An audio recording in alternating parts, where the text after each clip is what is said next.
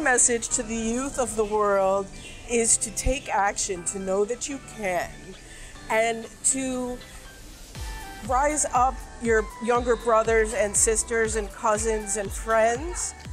Because one of the reasons I do this is that I had found when I worked for UNICEF a big disconnect between youth and children.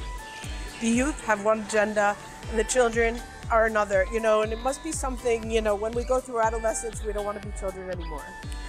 But I believe that the youth are the best hope for the children and in the world. And so I would ask you all not to give up, to get stronger, and to empower those in your lives as well as you can.